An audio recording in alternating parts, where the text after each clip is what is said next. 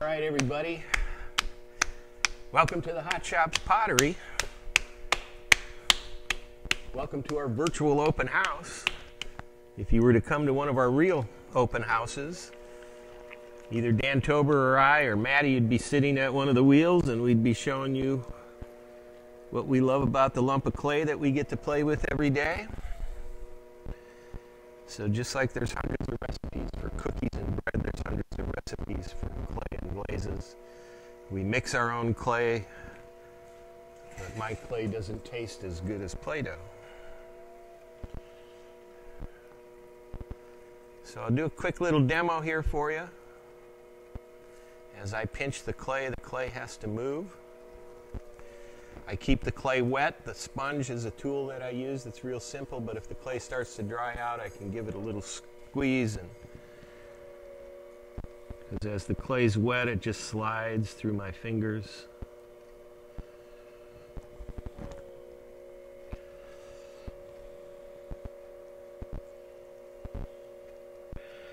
So I'll make a quick little cup.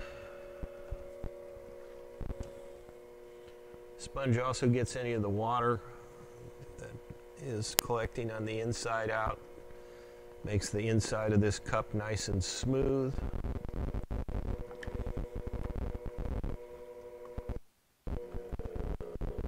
Just the tool.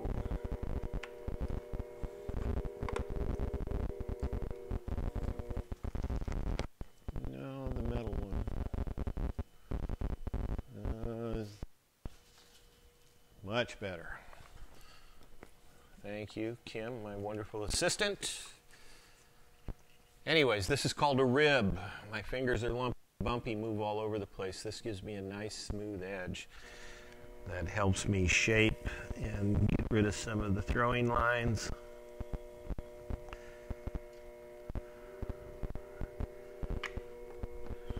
Now we're almost finished with this cup. We'll define the foot.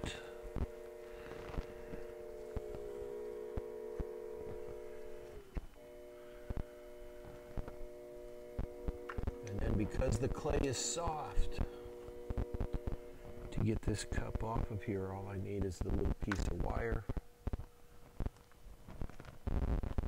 And ta-da! And now I've got this big lump of clay. I can make another cup, or I'll center up a little ball of clay that's a little bit larger, and I'll make a bowl.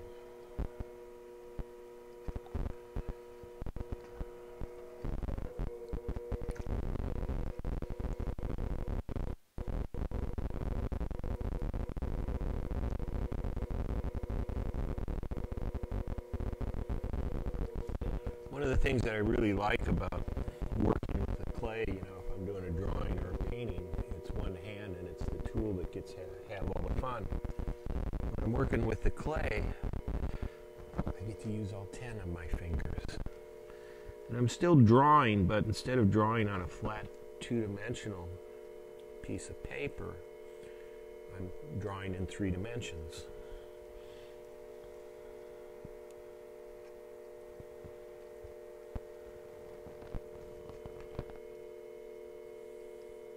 Flatten out this rim just a little bit. Take the water out of the bottom. Sometimes I like to leave a nice little swirl in the bottom. Then I'm going to play with the rim a little bit. If I want some nice straight parallel lines, if I hold my tool real still,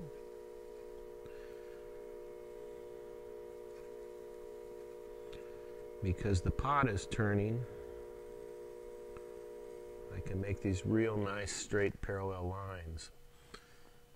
The little bits of stuff, I'll sand that off later. I'm not worried about that now. And we get tired of looking at the circles, and so we'll start to play with the rims a little bit.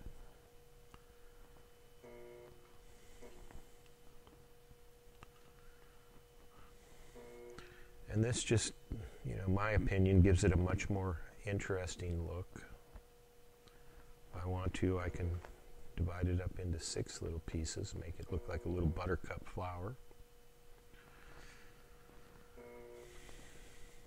But this is, for me, much more interesting to look at, a little bit more fun. No question that this was made by human hands. We'll define the foot just like we did on the cup.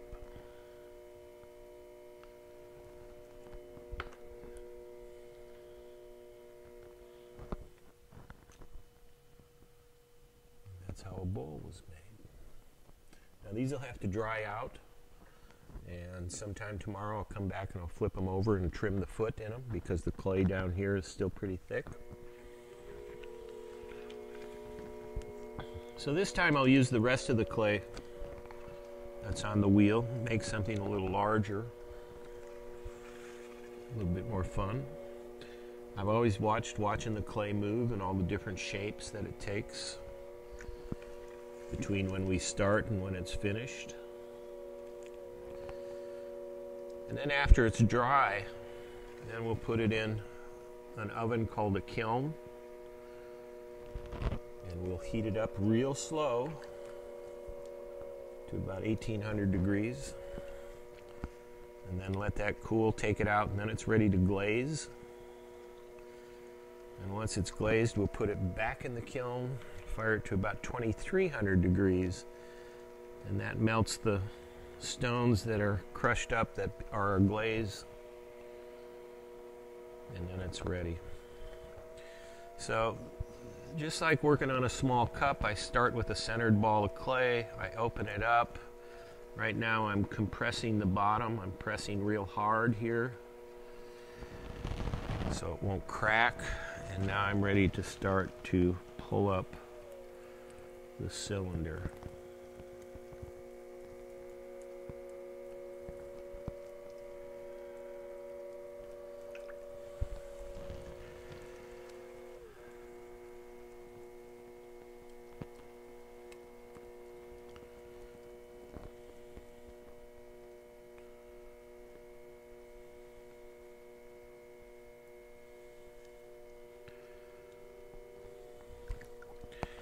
Keep the clay wet so that it slides right through my hands.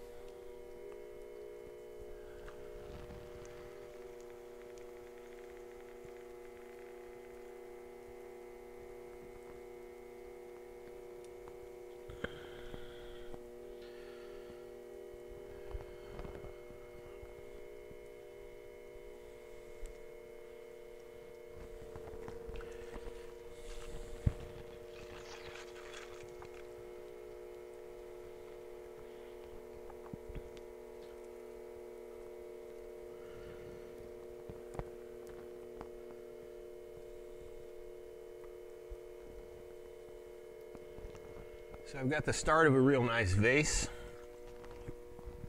That could sit on somebody's kitchen table.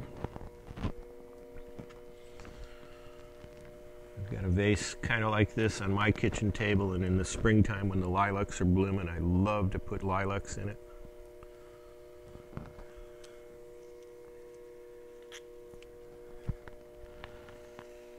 And the reason I like the lilacs is our neighbors got, their whole backyard has got a big bush, and so when they're not looking, I jump the fence and grab some lilacs and put them in my vase. The neighbor lady knows I do that, and every year she gets a new vase for her kitchen table too, but it's fun to tell the story that I jumped the fence and steal the lilacs.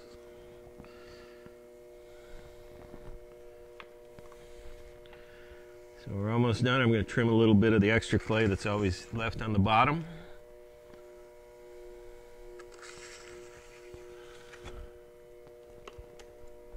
I'm going to cut a foot in the pitcher or in the vase.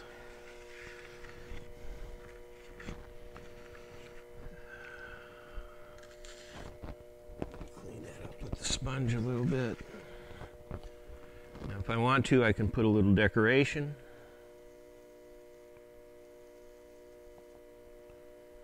Well, the pot's still here on the wheel. Because I'm a professional, I get to use these very expensive precision clay tools.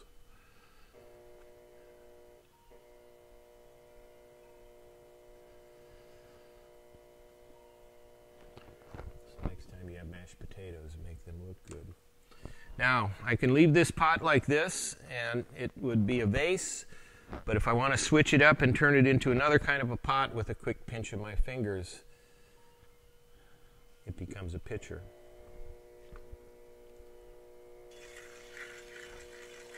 And this is ready to come off. But let me show you what this looks like on the inside.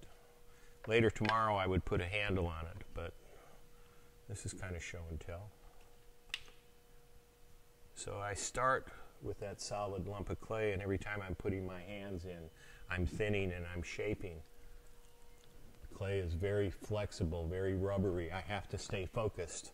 You know, and when I work with a group of young kids, I'll say, how many of you have been told to focus? Is it important? Yes. Is it easy? No. So, anyways, and this clay can be used again and again, as long as it hasn't been fired and heated up over 600 degrees. It can be dry for 100 years, and as long as if it gets wet again, it's going to go back to soft, gushy clay. Otherwise, we'll let it dry out, we'll finish it, we'll fire it, we'll glaze it, and then it'll be put on the shelf for you to buy. So, thanks for watching today. I hope you come back and check us out for a virtual open house often, because there's going to be a lot of different things coming your way in the next couple of days. So, as always, check us out at the Hot Shops Art Center. We are open to the public. We just can't have large groups in. 9 to 5 during the week, 11 to 5 on weekends. Please bring a mask and social distance. Thanks.